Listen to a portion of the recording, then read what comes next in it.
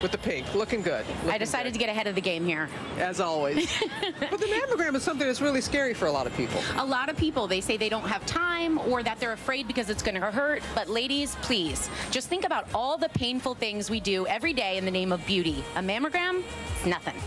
People feel more pain when they have very white skin and light hair. They're more sensitive. Ow. It feels like little needles hammering into my eye. Ow. Now, a quick lip wax. I can't believe we do this for beauty. Ow. Okay, that's makeup, not a mustache. Thank you. Waxing and threading, 7 out of 10. Next up, high heels. How badly do we beat up our feet in these? We hit a fabulous Italian shoe store to the stars. Look at this shoe! Right in the front, relax the leg. Is it working? Because I'm trying really hard. So hot.